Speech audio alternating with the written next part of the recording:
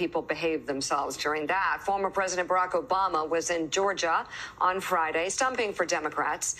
Speaking to a crowd of thousands in Atlanta, Obama warned that democracy itself is on the ballot next week. He also called into question the credentials of Georgia's Republican nominee for Senate, former college football star Herschel Walker. Some of you may not remember, but Herschel Walker was a heck of a football player.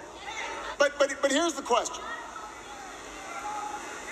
Does that make him the best person to represent you in the U.S. Senate?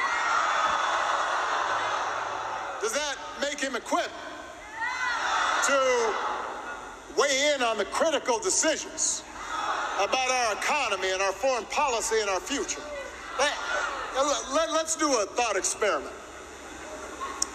Let's say you're at the airport and you see Mr. Walker and you say, hey, there's Herschel Walker, Heisman winner.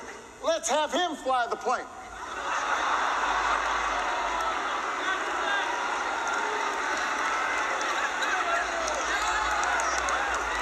You probably wouldn't say that. You'd want to know, does he know how to fly an airplane?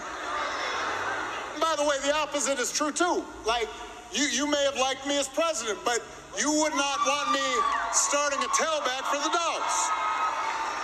I mean, can you imagine my slow, old, skinny behind getting hit by some 300-pound defensive tackle who runs a 4.6 40?